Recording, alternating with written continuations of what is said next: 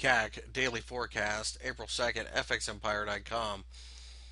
Paris has been closed for both Friday and Monday, so the candle that we're looking at is actually the Thursday candle. As you can see, the candle on Thursday was a bit positive, and this would make sense as we were sitting on top of a pretty significant cluster of noise just below from the month of February.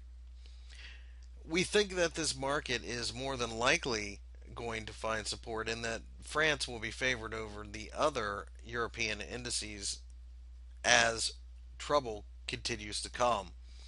A break above the 3750 area is reason enough for us to start buying going forward, and as a result, we pretty much have a one-way trade on this, at least until we get down below 3600, which would be a significant break of support. At that point, we're willing to sell, but until then, we're only going to buy on a break higher.